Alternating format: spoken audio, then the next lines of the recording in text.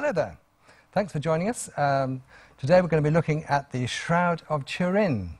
That's a controversial thing, but I believe it scientifically proves the resurrection of Jesus Christ.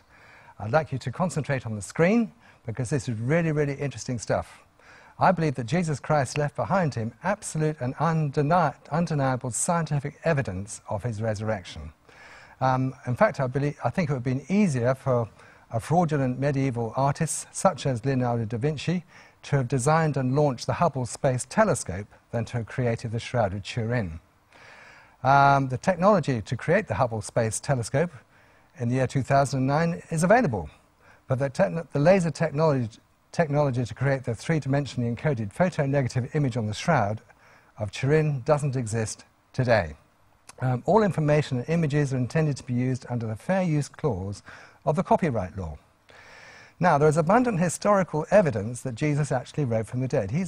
Jesus is a person in history, and Jesus himself prophesied his own resurrection in Mark chapter 10. It says, he said, "They will mock him," that's the Son of God himself, "and scourge him and spit on him and kill him, and the third day he will rise again."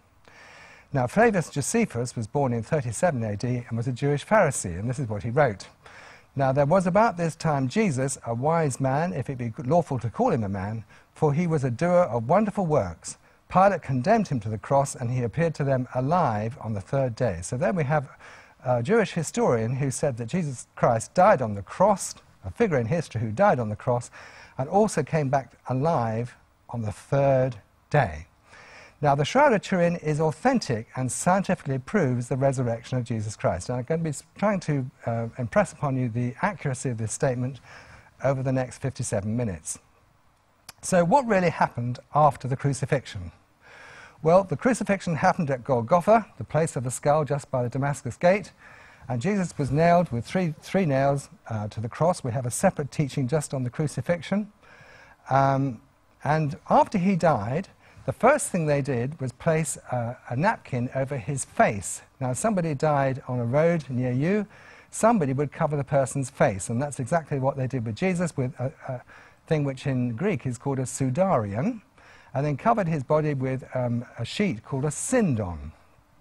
And Jesus' body was taken down from the cross and covered in that shroud there, just like that. We'll be looking at that much more carefully in a while. His body was placed in the garden tomb, which was owned by Joseph of Arimathea, and the great stone was rolled across the entrance of the tomb, and the Roman soldiers sealed and guarded the tomb and used an iron spike to do that. And let me tell you, that iron spike is still there. It's been analyzed and shown to be a Roman spike dating from the time of Christ.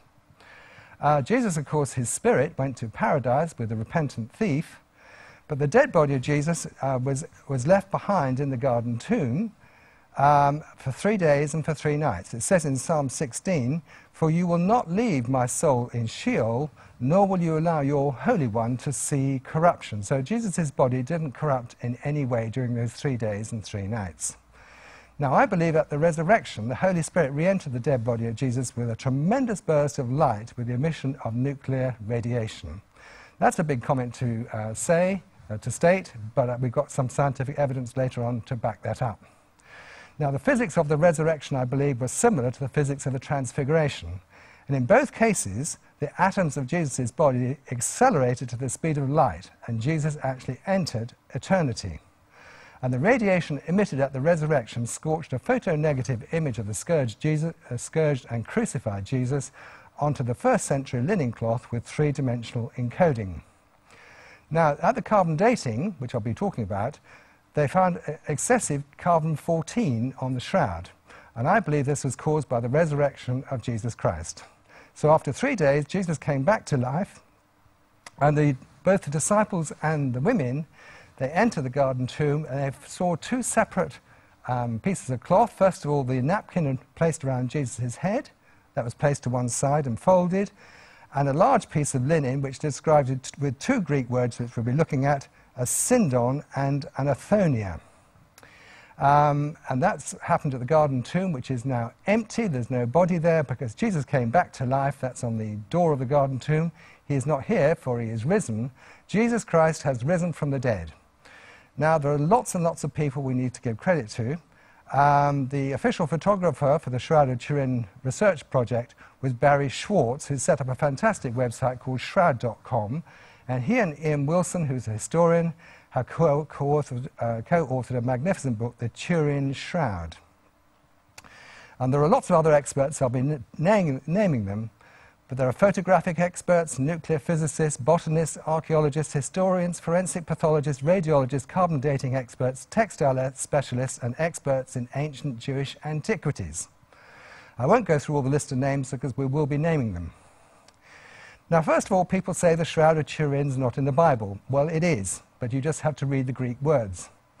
You do need to have a look at the Greek words very carefully, and that's what we're going to do now. Now, in a normal Jewish wedding, normal Jewish burial, a normal Jewish burial, there were two pieces of cloth. First of all, this sudarion around the face, and the kairas, or bandages, specifically bandages for winding around a dead body, used to wind around the body. So, in a normal Jewish burial, the body was wrapped first in the napkin, described as the sudarion, and the linen burial windings, described as kairas. So, for example, Lazarus was raised from the dead by Jesus, and it says in the scriptures that he had this sudarion around his head and the kairas around his body. That's in John chapter 11. It says the dead man came out, that's Lazarus, with his hands and feet wrapped with strips of linen, kairas, and a cloth, the Greek word is sudarion, around his face. Now, we know what that word sudarion actually is, because it's used elsewhere in the New Testament. It was actually a towel for wiping the perspiration from the face, or for binding the face of a corpse. Now, in Acts 19, it says God did extraordinary miracles through Paul, so that even handkerchiefs, the word sudarion in Greek, and aprons that had touched him were taken to the sick. So we know what that word means. Now, at the burial of Jesus, two pieces of cloth were used. First of all, I mentioned before, the sudarion around the face of Jesus, and the sindon around his body.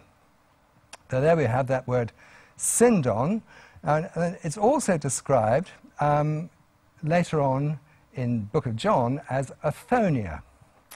So let's look at those two words, sindon and Athonia. Well, in Mark 15, it says that that's Joseph of Arimathea, bought fine linen. Now, the Greek word is sindon, and took him down and wrapped him in linen. So let's look at that word sindon. Well, we know what the word sindon means, because like the other word, it's used elsewhere in the New Testament. It says at the end of the book of Mark 14, now a certain young man followed him, having a linen cloth, that's Greek sindon, thrown around his naked body. So it was a large piece of cloth, large enough for Mark. Most people think it's Mark. It actually covered his entire body. So Jesus was actually buried in two separate pieces of cloth, the sudarion around his head, and a large piece of linen described separately as a sindon and Athonia around his body. Now we'll look at that word Athonia. It's in John chapter 20. It says, Simon Peter came following him and went into the tomb, and he saw linen cloths. And on this occasion, the word used is Athonia there, with a sudarion around his head. Well, we know what that word Athonia is, because like the other words, it's used elsewhere in the New Testament. The word is a derivative of the Greek word athone, which means a linen cloth, and especially a sail. And the same word used in the following scripture. It's in Acts chapter 10. You remember that Peter had a vision, and he saw a great sheet coming down from heaven, knit at the four corners. And remember, the great sheet had lots of animals in it. Well, the word used is Athonia. So we know that the word used to describe the Shroud of Turin is like a great sheet. So now the sudarion around the head of Jesus, actually now in Spain, is called the Sudarium of Oviedo in Spain. And the sindon, or Athonia, around the body of Jesus is what we now call the Shroud of Turin. Now, on the Sunday morning, the women were going to come and do the normal Jewish burial, but that took many hours, involved the application of a lot of ointment and spices. Well, they simply didn't do it because Jesus wasn't there. He'd come back to life again.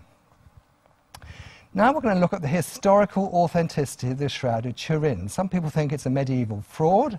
Well, that's certainly not what other people think. The Shroud of Turin is a piece of ancient precious linen, 14 foot 3 inches long and 3 foot 7 inches wide, and contains the photo-negative image of a man who has been severely beaten and crucified. Now, this is a textile expert called Mechtilde Fleury-Lemberg, and she says that textiles from Masada in Israel are identical to the Shroud of Turin. She's a world-famous authority on historic textiles. She's the former curator of Switzerland Abegg Foundation Textile Museum. And this is what she says. The shroud has a distinctive, exceptionally fine quality Z-twist, a 3/1 herringbone pattern, and a very distinctive joining seam. She says actually the Shroud of Turin is a very precious piece of ancient linen. And the shroud very closely resembles unique ancient textiles found in tombs of the Jewish fortress Masada in Israel. She says that the Shroud of Turin was professionally woven by hand in the Middle East on an ancient Egyptian or Syrian loom. Now, in 1192 was published what's called the Hungarian Prague Codex manuscript. It's been studied an enormous amount, and it does actually display a picture of the Shroud of Turin. It's got the same herringbone weave and the very famous so-called poker burn holes on the shroud. So there we have evidence that the Shroud of Turin was certainly around in 1192. Now, this is important, and you'll see why later on. Mechtilde Fleury-Lemberg specifically discounts what's called the invisible mending theory. There's been a recent theory that there's some additional material added to the shroud. She says that in her professional opinion, no additional cloth has been added to the shroud at any time. There is a very excellent DVD called The Fabric of Time, in which she and many other experts are interviewed. Now, Dame Isabel Pixek is an internationally acclaimed artist, and she's winner of the Grand Award for Mural Paintings. Now, she says that in her professional opinion, the Shroud of Turin is not a painting. There's lack of emulsion, lack of light focus, lack of directionality, lack of outline, lack of foreshortening, lack of perspective, and lack of distortion. All very technical stuff. But remember, this is a very professional, professionally acclaimed, world-acclaimed artist, and she says the Shroud of Turin is not a painting of any description. The Shroud of Turin is actually a mixed photo-negative and photo-positive image. The shroud was first photographed by Secondo Pia in Italy in 1898. Now here we have two images. On the left we have a negative image of Robert Louis Stevenson. On the right, a normal image of Robert Louis Stevenson, what's called photo-positive. So on the left, photo-negative, on the right, photo-positive. Well, the Shroud of Turin is the same. On the left there, we have a photo-negative image, and that's what you're looking at when you look at the Shroud of Turin. When Secondo Pia took a photograph in 1898, his negative was actually a photo-positive of the negative on the left. So his negative was actually a photo-positive, but not completely, because you can see coming from the crown of thorns the blood, but because this was real blood on the shroud, this was now in photo-negative. So there is, on the left, we have a highlighted picture of the face on the shroud with the actual blood on there. That's real blood, type AB, with lots of bilirubin in it, which is what crucified victims had in it because of the torture involved. And on the right, a photo-negative, the one on the left is a photo-negative, and the one on the right is a photo-positive of the negative. But you can see that the blood is now white in colour instead of red on the left, because that is photo-negative. Here we have the whole of the, on the left-hand side, the actual shroud, as you can see from the front. And on the right, you can actually see the image of Jesus Christ on the right. There's the back of the shroud on the left, and when you take a picture of it, your negative will be a photo-positive showing the back of Jesus with the scourge marks. Now, just by introducing the possibility of a medieval forger, Some people think it's Leonardo da Vinci. Now, how could Leonardo da Vinci, or anybody else for that matter, and why would they produce a mixed photo-negative and photo-positive image in the Middle Ages? Now, how could they, and why would they? And why would they today, for example? Now we're going to look at the Sudarium of Oviedo in Spain. Now, it's been extensively researched by Dr. Alan Wanger, who's a professor emeritus of Duke University, and Mark Guskin, historian and author. And the blood on the Sudarium of Oviedo has the same blood group, type AB, as is found on the Shroud of Turin. Now, this blood group, AB, is found in only 3% of the world's population. So Dr. Alan Wanger employed his polarized image overlay technique to study correlations between the Shroud of Turin and the Sudarium of Oviedo in Spain. And he found 70 points of correlation on the front of the Sudarium and 50 on the back. So we can make a conclusion here, a scientific conclusion, that the Sudarium of Oviedo in Spain and the Shroud of Turin were both used to cover the very same identical corpse, because the blood group and the markings are identical. Now, the importance of the Sudarium of Oviedo is its history. Unlike the Shroud, the Sudarium of Oviedo's history is very well known. The Sudarium of Oviedo in Spain accompanied Philip and other Christians fleeing Palestine in 616 AD, and they travelled through Alexandria, Egypt, and into Spain at Cartagena. And the Sudarium of Oviedo is now contained in an oak chest, which was entrusted to Leandro, the Bishop of Seville. Now, there's a Spanish magistrate called Juan Moreno, and this is what he has to say on the subject. The scientific and medical studies of the Sudarium of Oviedo prove that it was the covering for the same man whose image is on the Shroud of Turin. We know that the Sudarium has been in Spain since the 1600s. How then can the radiocarbon dating claiming that the Shroud is only from the 13th century be accurate? That's a very good question, and we're going to look at that and answer that question, hopefully. Now we're going to look at the Shroud of Turin from a forensic point of view. Dr. Robert Bucklin was a former forensic pathologist in Los Angeles, and he personally conducted over 25,000 autopsies. 25,000 autopsies. You can read about him on shroud.com. And he did some very detailed analysis, which I haven't got time to go through in detail, but he concluded as follows. The forensic pathologist will be aware that the individual whose image is depicted on the cloth has undergone puncture injuries to his wrist and feet, puncture injuries to his head, multiple traumatic whip-like injuries to his back, post-mortem puncture injuries to his chest area, which has released both blood and a water type of fluid. And from this data, it is not an unreasonable conclusion for the forensic pathologist to determine that only one person in history has undergone this sequence of events. That person is Jesus Christ. Now, on the shroud, there's pollen, which proves that the Shroud of Turin was once in Jerusalem. Dr. Max Frey was a member of STURP, and he was a botanist and Swiss criminologist. In other words, he solved crimes. He took samples from the surface of the shroud in 1973 and 1978, and he identified pollen spores and spores of many different plants that originate only in and around Jerusalem and areas of the Middle East that include the ancient cities of Constantinople and Edessa. There's been some subsequent research, these researchers include Dr. Danin, a botany professor at Hebrew University of Jerusalem, Dr. Baruch, a pollen specialist at the Israel Antiquities Authority, Oswald Schurman, and Dr. Alan Wanger. And of the 28 plants found on the shroud, 27 bloom in the springtime, corresponding with the Jewish Passover.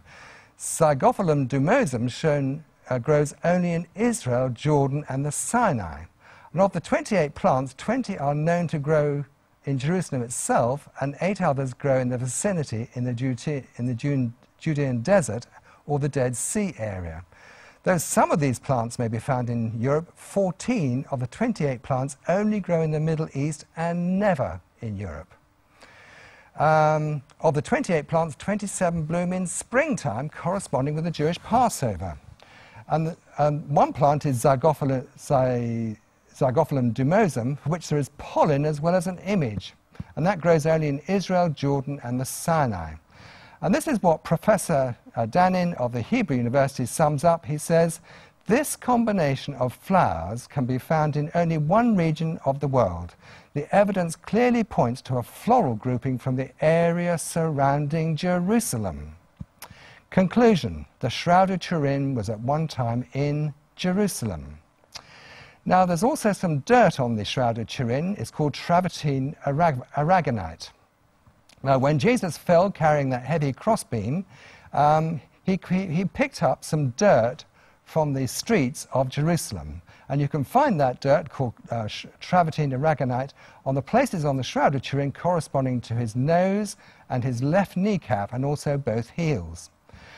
This travertine aragonite has been researched by Joseph Kolbeck in America and Richard Levi-Setti, also from America. And these two researchers compared dirt samples taken from the Shroud and limestone from ancient Jerusalem tombs.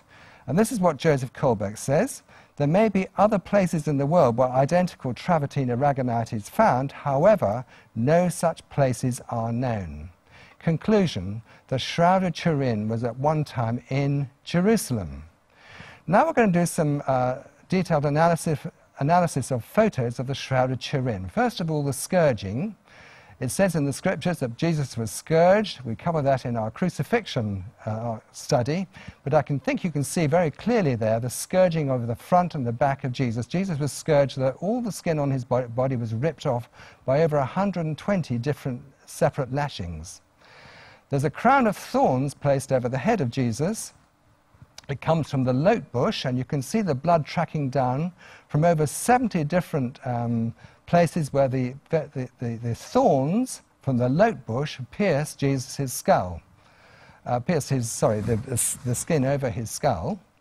There's fractured nasal cartilages which have been discovered on the Shroud. Those nasal cartilages are broken, and that could have either happened during the mocking when Jesus was beaten with rods, or it could have happened when he fell carrying that heavy crossbeam. Now, his hands were nailed, and you can see there that the hands were, we can work out there that first of all, that the nail went through the wrist, not through the palms, and we can work out that the position of the hands on the cross were with the thumbs pointing down and the palms against the wood, with the blood tracking down in that position. So that picture there shows the actual correct position of Jesus on the cross. The actual nails went through what's called Desdot's point. We talk about this in our talk on the crucifixion. It's a very specific point, and that's where the nails went through, Desdot's point, which you can feel on the back of your own wrists. Now, in all medieval paintings, you always see the nails going through the palms of the wrist. That's not correct, because that wouldn't support the body of a man. The correct place is in Desdot's point in the wrist, and the place that in the palm is simply not correct. Now, on the Shroud, there's a missing thumb. This is simply caused by the weight of the body pulling down on those nails and causing the hands to go into a claw-like position. So if you look carefully, you can only see on the left there 4 fingers and no thumb. 4 fingers and no thumb, and that's how one of the reasons, one of many reasons we know that the Shroud is authentic. Now, the nails went into the feet. These nails were about 12 inches long and half an inch wide. You can see clearly the blood flowing from those puncture wounds in the feet, in the second intermetatarsal spaces. The right foot was placed against the upright, that's the stipes crucis. The left foot was placed on top, and one nail was nailed through both feet in that position there. There's a spear wound. Remember, Jesus was speared in his side. The spear actually went between his 5th and 6th right ribs. You can see that on the Shroud. On the top left picture there, you can see some blood coming from the spear wound, and you can also make out that blood has actually sort of puddled underneath Jesus' back as he was laid in the garden tomb. Now, very importantly, the coins over the eyes date the Shroud to the years immediately after 29 AD. Over the eyes, you can make out, if you do some special techniques, which Dr. Alan Wang has done, you can make out that coins were placed over the eyes. It's basically to keep the eyelids shut. And this research was done by Professor Alan Wanger. You can read about him on shroud.com. He's also written an excellent book called The Shroud of Turin. And this is his conclusion. According to Professor Wanger, the different coins over the right and left eye of the shroud were minted by Pontius Pilate in AD 29, which dates the shroud to the years after AD 29. Of course, the crucifixion was in AD 33. Now, I won't go into the exact details of exactly what he found over the right eye and the left eye, but he's quite certain that these are separate coins, both minted in AD 29 by Pontius Pilate. Now we come to some really fascinating stuff, that the shroud has three-dimensional image properties. And this was discovered by NASA. In the center there, you can see Dr. John Jackson of NASA and his Shroud of Turin research project team. Now, the NASA computer, analyzing computer, was first produced to analyze and produce three-dimensional images of the moon. What they did was send an orbiting satellite around the moon and take lots and lots of photographs of the moon, and then feed all those separate photographs and images into the computer, and the computer would produce a three-dimensional image of the moon. Well, the Shroud of Turin has always been controversial, so somebody came up with the bright idea of putting the Shroud of Turin under the VP8 image analyzing computer that NASA used. There's Dr. John Jackson, who's actually a former physics professor at the United States Air Force Academy. And this fascinating experiment was performed in 1976 by Dr. John Jackson, Dr. Eric Jumper, Reverend Dr. Kenneth Stevenson, Giles Charter, and Peter Schumacher. And they analyzed the Shroud of Turin with the VP8 image analyzing computer, and as you can see on the bottom right there, produced a three-dimensional image of the face of Jesus Christ, which actually makes it unique on the whole planet. There is no other two-dimensional image on the planet that will do this, because this shroud is dimensionally encoded. You see, the shroud is actually a three-dimensional topographical image. The closer the cloth was to the body, the more the image was highlighted, and the image then acts like a photographic negative with light and dark reverse, but dimensionally encoded. It's this dimensional encoding which is so unique, which is why I'm absolutely certain that the Shroud of Turin was not a fraud, because nobody can do this, even today, in 2009. On the left there, you can see the three-dimensional body of Jesus on the Shroud of Turin. Now, some people think that Leonardo da Vinci had a primitive camera called a camera occulta. Well, he may well have had that, but let me tell you that no camera today can produce these three-dimensional properties. Now we're going to look at carbon dating. The whole theory of the Shroud of Turin is medieval is based on radioactive carbon dating. And you need to know a little bit about carbon dating. You don't have to know a lot, you do have to know a little. Now, there are 111 elements that we know about, and one of them is carbon. It's in position 6, and there are three types of carbon. There's the normal C12, which is normal carbon. Then there's two isotopes called C13 and C14. These are called isotopes. Now, radioactive C14 is actually formed high up in the stratosphere, and then is incorporated into carbon dioxide, drifts down onto the surface of the Earth, and then is breathed in by plants. We'll look at that. So radioactive C14 is formed in the upper atmosphere by the bombardment of nitrogen atoms with cosmic rays from the sun. We don't have to know the details of exactly how it all works, but let me just tell you very simply that this radioactive C14 is then incorporated into gas called carbon dioxide. So a very small amount of CO2, or carbon dioxide, has radioactive C14 in it, which then drifts down through the various layers makes up the air, the surface above the Earth, drifts down to ground level and is incorporated using photosynthesis into the plants. So the plants then have radioactive C14 in them. And then, of course, we eat some plants, But animals also eat the plants, and of course we eat the animals and the plants. So both the plants and the animals and humans as well all have a small amount of C14 in them. Now, on the right-hand scale there, if you look, you can see the figure 16. So if you had 16 grams of C14, which you wouldn't have because we're only talking about tiny amounts, but if you came back after 5,730 years, only half of it would have decayed. In other words, it's not C14 anymore, it's decayed back to nitrogen. If you came back after another 5,730 years, you'll find there's only 4 grams of C14, and so on. And so the theory is that if you know how much C14 is in a piece of material, you can date it. Now, the shroud was made from flax. The Shroud of Turin is authentic and was manufactured at the time of Christ. And the linen in the shroud, manufactured around 33 AD, already had radioactive C14 in it because it's made from flax, which is plants, which has got radioactive C14 in it. So the shroud from the time of Christ had radioactive C14 in it. Now, this is very important. Carbon dating doesn't actually date anything. What happens is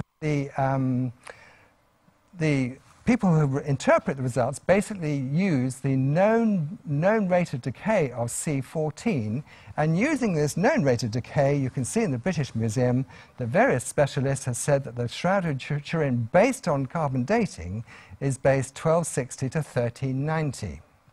The AD 1260 to 1390 date was calculated by secular scientists who haven't taken into account the physics of the resurrection, and that's what we're going to be looking at.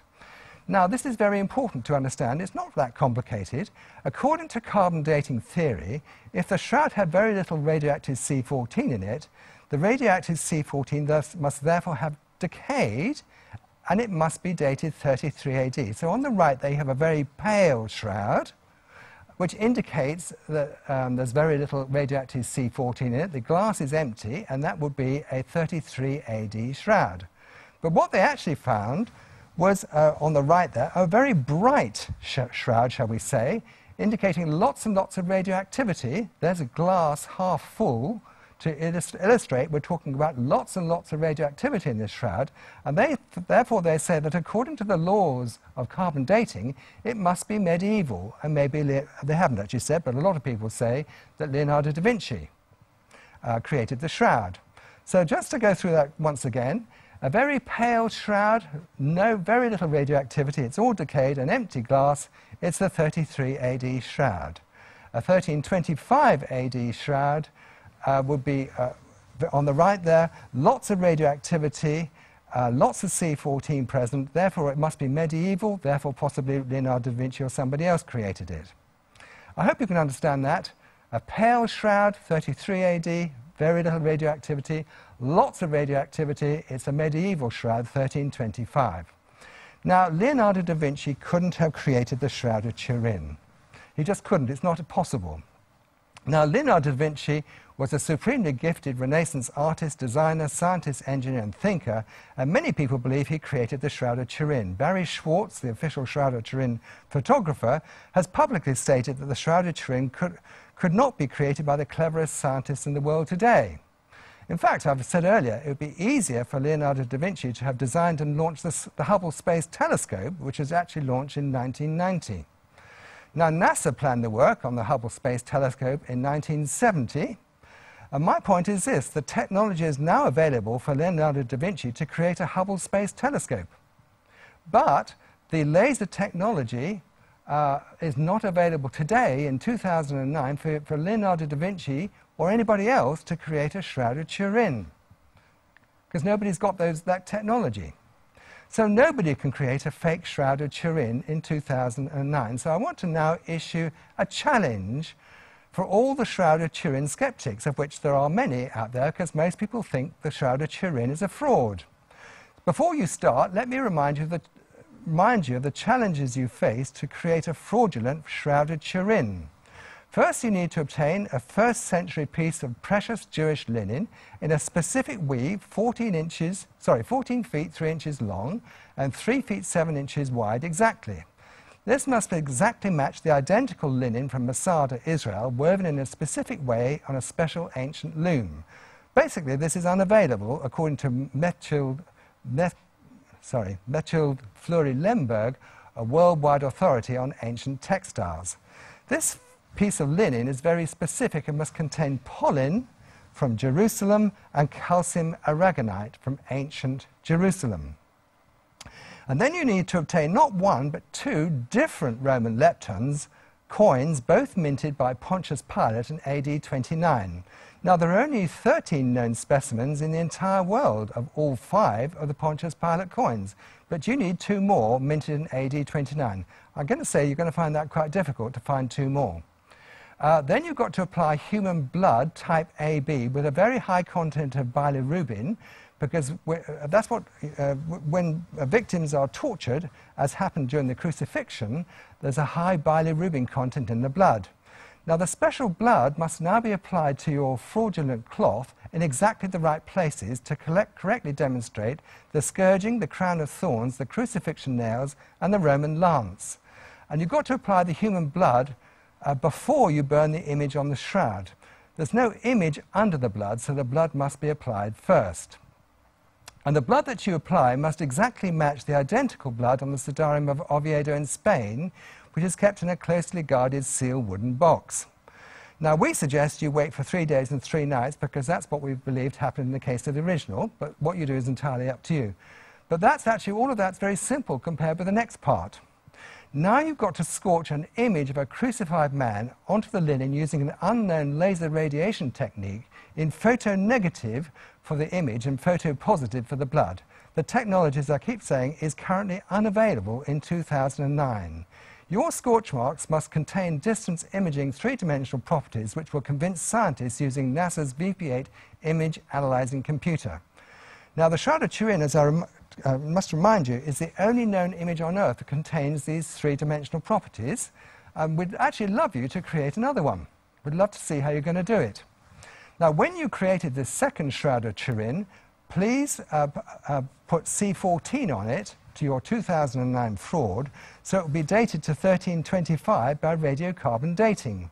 But before you do that, let me warn you that nobody has ever managed to apply radioactive C14 to any material to actually predate it by 700 years before the material's actual date. Now you've got to convince the whole world that the Sudarium of Oviedo in Spain, which contains identical blood type AB and identical blood marks to your fraud, is also a fraud just like yours. You've also got to convince the whole world that the Hungarian Prague Codex manuscript dated 1192, which shows the same herringbone weave and identical patterns of small poker burn holes found in your fraud, is also a fraud. Now, the Shroud of Turin is the single most studied artifact in human history, according to Chuck Missler. You've got a very difficult test now. You've got to convince literally thousands and thousands of highly qualified scientists, including many professors in their field, that your fraud possesses all of the properties of the Shroud of Turin. These will include photographic experts, nuclear physicists, botanists, archaeologists, historians, forensic pathologists, radiologists, carbon dating experts, textile specialists, and experts in ancient Jewish antiquities. A whole list of them, we've covered some of them, but there are a whole lot more we haven't discussed. Now we come to an even more difficult challenge for you, because, you see, Leonardo da Vinci is credited with doing 2 things. First of all, he created an image using technology which is not available now. In 2009, nobody can create a 3-dimensional image like the Shroud.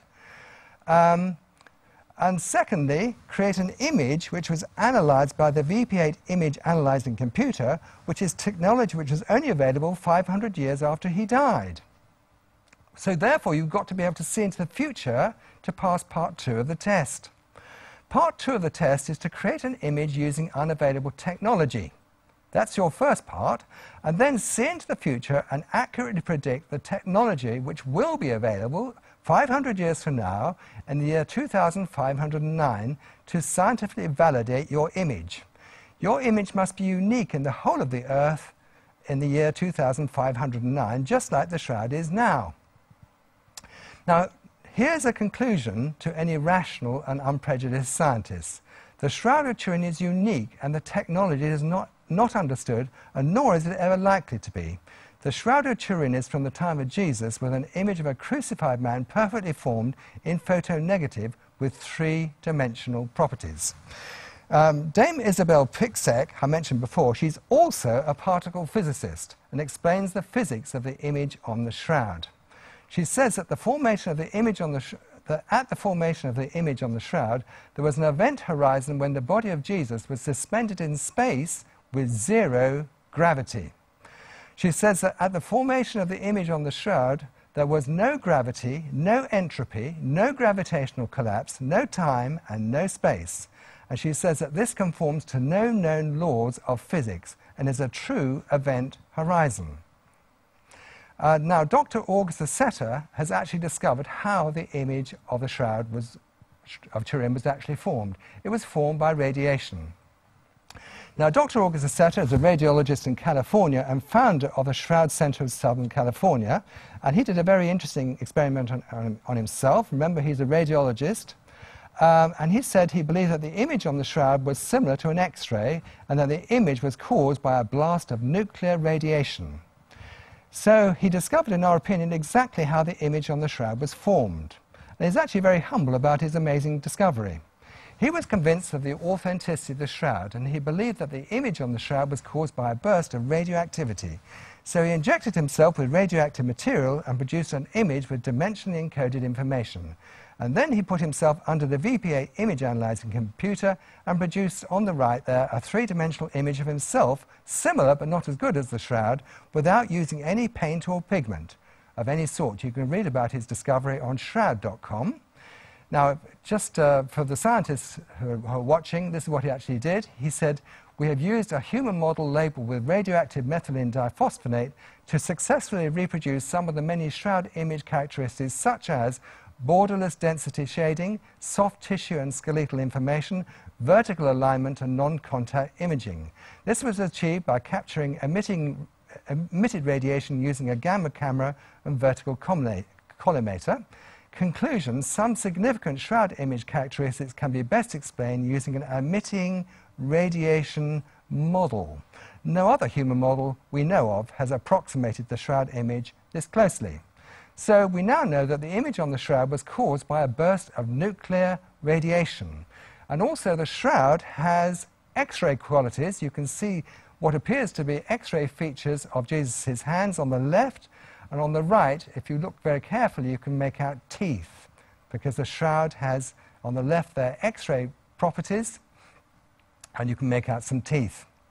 So there's also another image on the back of the shroud corresponding to Jesus' face, and so there are unknown X-ray properties of the shroud.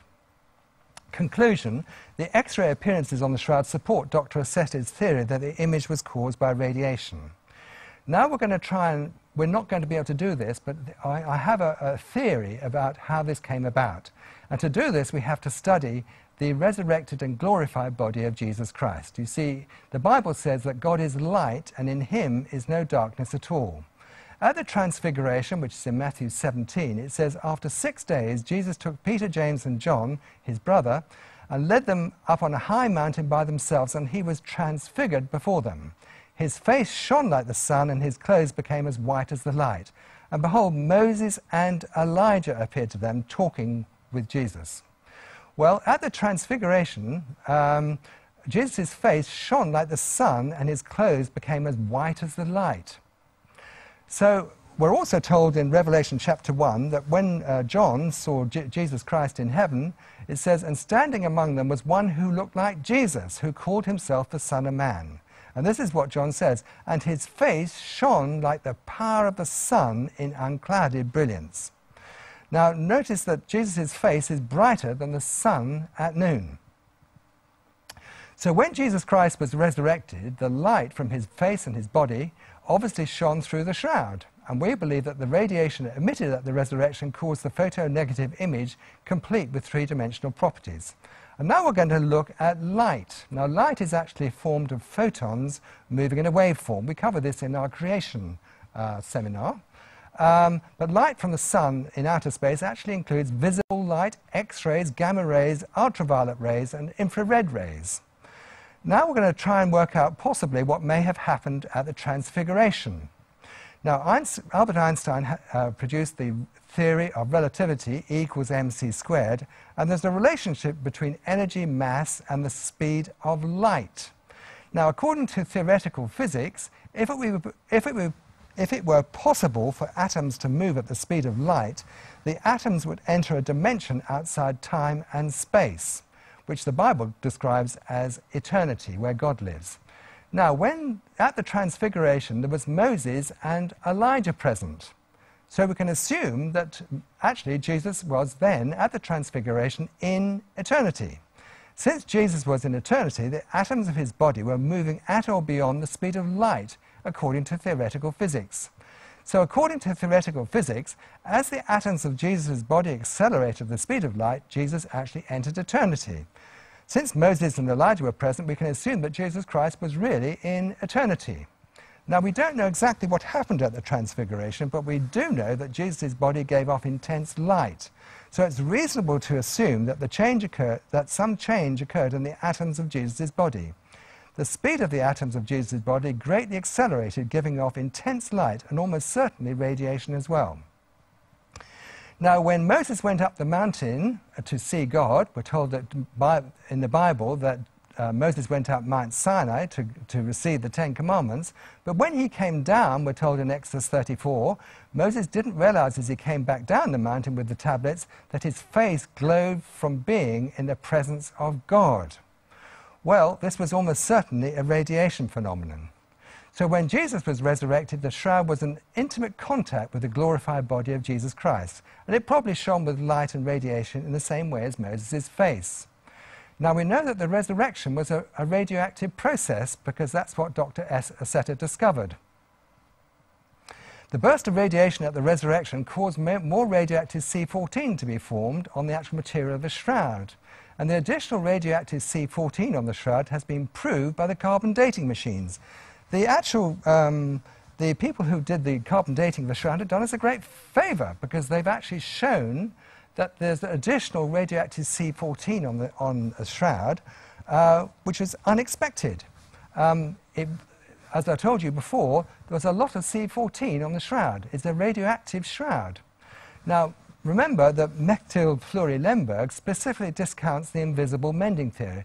She says that in her professional opinion, no additional cloth has been added to the authentic first-century shroud. So after 3 days and 3 nights, Jesus' uncorrupted body was raised from the dead, leaving an image on the Shroud of Turin. The resurrection added additional C14 to this first-century shroud. Nobody was present, and we don't know exactly how the resurrection took place. But we do have a number of pointers from the Bible and also from nuclear physics. The Holy Spirit re-entered the dead body of Jesus with a tremendous burst of light and energy similar to the Transfiguration. The radiation was sufficient to raise the dead body of Jesus back to life and also to clothe his body with light and to resurrect his dead but uncorrupted body. Remember, Jesus is God and is clothed in light. In Psalm 104, it says that God covers himself with light as with a garment.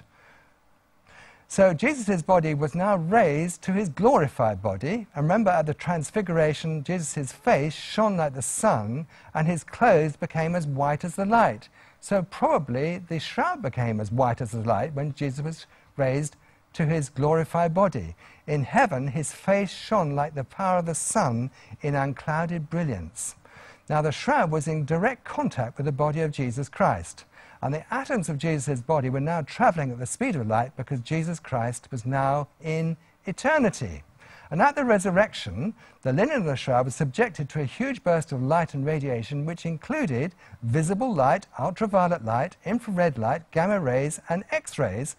And the burst of light and radiation caused more radioactive C14 to be formed.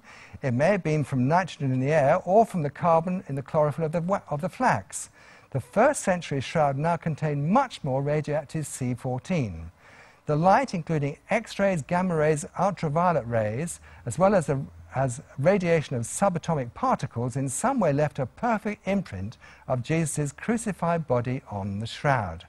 The image was in photo negative except for the blood, which was in photo positive.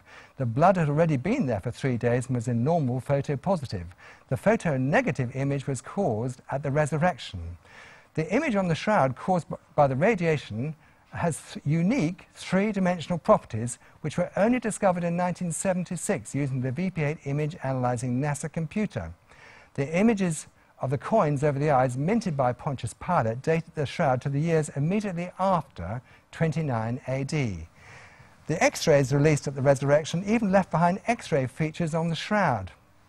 The extra C14 proves that additional radiation was added to the original shroud dated 33 AD, which proves the resurrection. The excess C14 in the linen of the shroud was caused by the resurrection of Jesus Christ. The Shroud of Turin is actually a parable. It's a modern 21st century parable. You see, Jesus said to his disciples, he said, the knowledge, this is in Luke chapter 8, the knowledge of the secrets of the kingdom of God have been given to you. The Shroud of Turin is a secret. And he says, the knowledge of the secrets of the kingdom of God have been given to you, the believers. However, Jesus said this, but to others I speak in parables, so that though seeing they may not see, though hearing they may not understand. I think it's true of the shroud that people, they look at it and they don't see it, they hear about it and they don't understand it. It says in 2 Peter 3, in the last days scoffers will come, scoffing and following their own evil desires. Most people scoff at the Shroud of Turin. You know, I speak about the Shroud of Turin a lot. And, you know, people scoff at the shroud. They think it's a fraud. It's not a fraud, it's a modern scientific miracle. The Shroud of Turin is a modern scientific miracle. To Christians who understand the resurrection, the fact that the shroud has lots of radioactive C14 in it is fantastic, wonderful news, because Jesus Christ left behind him undeniable scientific evidence of his resurrection. The Shroud of Turin proves the resurrection of Jesus Christ. There's the garden tomb, it's empty, there's nobody there. There's the door. He's not here because he's risen. Jesus has risen from the dead.